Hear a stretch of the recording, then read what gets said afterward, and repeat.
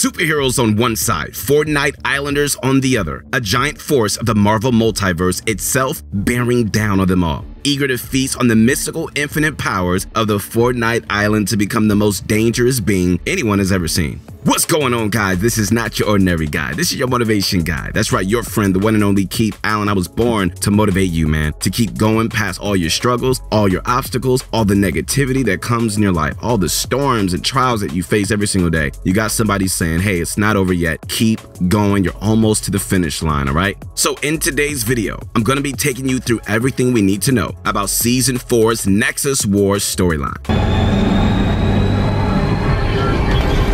In Fortnite Chapter 2, Season 2, Midas went to war with an entity older than the current Fortnite universe itself. He went to war with the Storm. In an epic in-game event, we saw Midas's device face off against the powers of the Storm, and for one moment, it almost looked like he won. But the truth be told, he didn't. The device failed, and the Storm reasserted its control over Fortnite's island.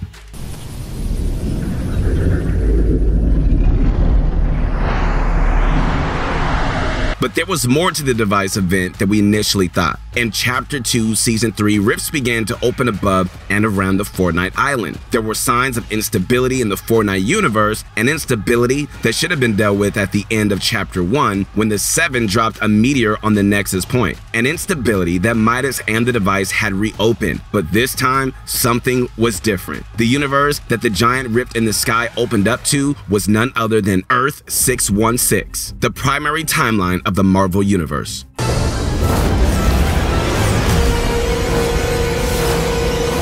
On the other side of that sky rift, a threat was approaching, a threat unlike any the Fortnite Island had ever seen before. The threat of Galactus. For those of you who have no idea who Galactus is, he's one of the most powerful beings in all of the Marvel Universe. He's a force of nature in the Marvel Universe, so intrinsically tied to the cosmic balance that he has to devour the energy of entire planets to sustain himself. He came from a universe before the Marvel Universe, a universe that was destroyed by something known only as the Black Winter. Galactus had a vision that Thor would be the one to kill him, and so in a bid to destroy the entity that destroyed his universe, Galactus imbued Thor with the power cosmic and named him the Herald of Thunder. Together, Galactus and Thor traveled through the Marvel Universe on a quest to find 5 special planets that, when consumed, would give Galactus a major boost in power. Perhaps enough of a power boost to be able to defeat the Black Winter. They managed to find the first planet, and as his herald, Thor evacuated the planet ahead of Galactus' arrival so he could feast without harming anybody. But on their way to the second planet, in a slither of time before 2 moments, Thor and Galactus came across an interdimensional rift. This rift was exuding energies that Galactus had never sensed before, a previously unknown well of infinite power.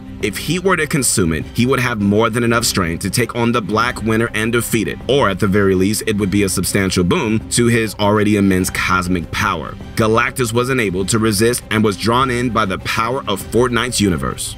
My memories are broken, but I know I brought these mighty warriors here to defend our reality. Thor sped ahead of Galactus in order to make it through the rift first, to warn the people of this strange new world of the impending threat that was rapidly speeding toward them. But when Thor made it to the island, he was struck by something, an ancient magic, somehow cutting clean through his own affinity with the power cosmic, and the Thor force that ran through his veins as the rightful king of Asgard. He began to investigate this strange new island and slowly felt his memory slip away. But one memory stayed in his mind just long enough. After a brief scuffle with the inhabitants of the island, he looked skyward. The crack was still there, and the danger was still coming, but it was obvious the people of the Fortnite universe weren't going to help him. He needed reinforcements.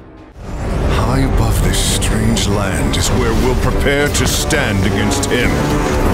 Galactus, the devourer of worlds. Thor sent his 2 ravens, inherited from Odin, back through the rift above. With their mystic abilities, they found their way to the Garden of the Bifrost, the Lady Sif. She summoned some of the strongest beings in the Marvel Universe, both heroes and villains alike, and brought them down to the world of Fortnite. They would protect it if only they could remember who they were and what their purpose on the island was. If they don't, all of reality would be at stake. This would not be the first time Galactus had got his mighty maw around a type of cosmic energy that he was not used to. In the past, when Galactus had a run-in with Doctor Strange, he fed on the energies of mystical worlds. At first, these energies acted as a poison to Galactus, but eventually, his body was able to adapt to the energies those mystic worlds provided him due to tampering from Dormammu. Galactus fed and fed on more mystical worlds and became more and more powerful until eventually, the universe began to crumble under this strain and Doctor Strange had to rebuild it all from the start. If Galactus were to start feasting on the strange and mystical energies of the Fortnite island, who knows what the power of the storm could do if it were to merge with the cosmic entity of Galactus. We must remember who we are. Storm, Iron Man, Mystique, Doctor Doom, She-Hulk, Wolverine, and I am Groot, indeed.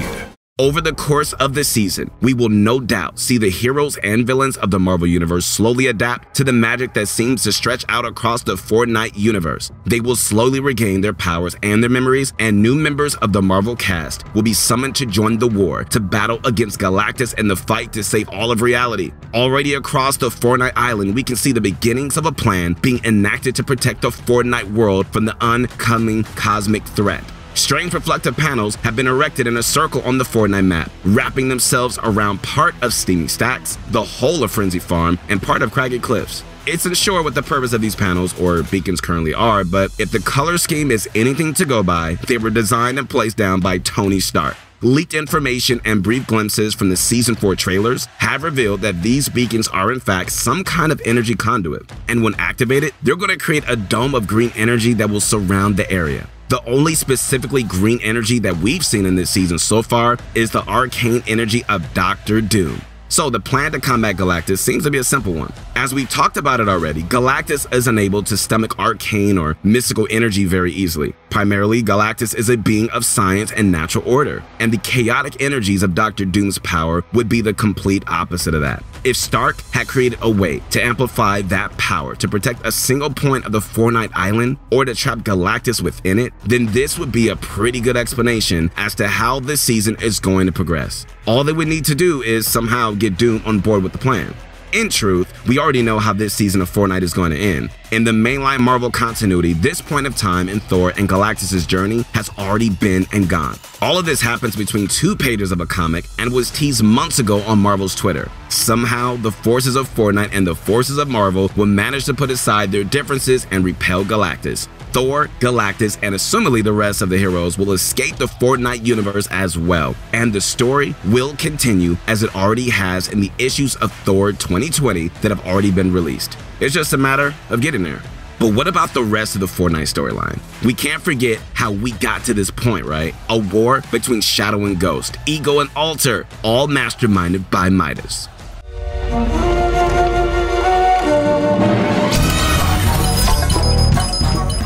While places like the Authority and the Flotilla do still exist, it seems like they've been all but abandoned by their leaders. One single Shadow henchman still lives in the Authority, and he's very sad about the current state of affairs. While the whole building has been packed up, he still lives alone in a tent surrounded by Team Shadow posters. There's also a sad ghost henchman in Retail Row who uses the microwave and watches TV now that there's no big battle against the Shadow faction for him to fight.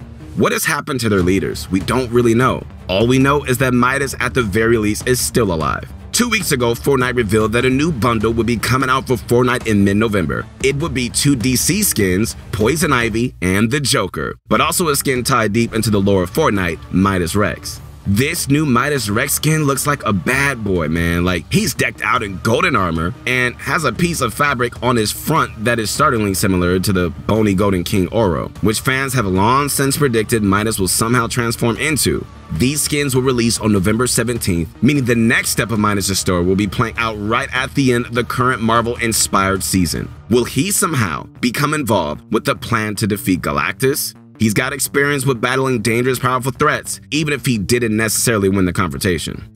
Generations is complete. The great error is corrected. The day of victory is at hand. The day of revenge. The day of the Sith.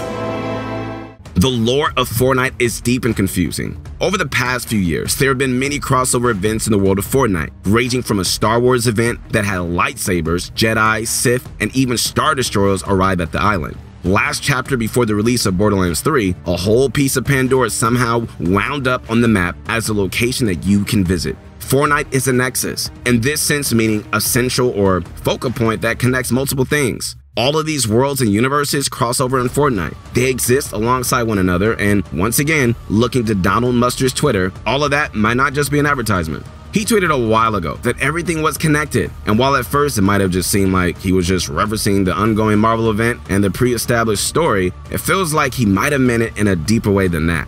What if every crossover, every single skin from another property all somehow tied into the Fortnite storyline? What would that mean for the world of Fortnite and the story that we're all experiencing? We do know for certain is that the rest of this season and the implications on the Fortnite story will be world-shattering. New leaks of an upcoming location called the Collector's Museum have been revealed, and those leaks actually show elements of Chapter 1 universe. Things like the clock tower in Tilted and a fragment of the meteor, things that should have been deleted from existence by the black hole when the Chapter 1 universe was destroyed. There's also the fact that this season seems to be mimicking events that happened in the first chapter as well. An upcoming threat coming crashing down from above, a dusty diva made by an object crashing into the ground. Are we still really caught in some sort of time loop like Agent Jonesy suggested? I suppose we all have to wait till Hightower to occur to learn more, as we all hurtle toward whatever Zero actually is.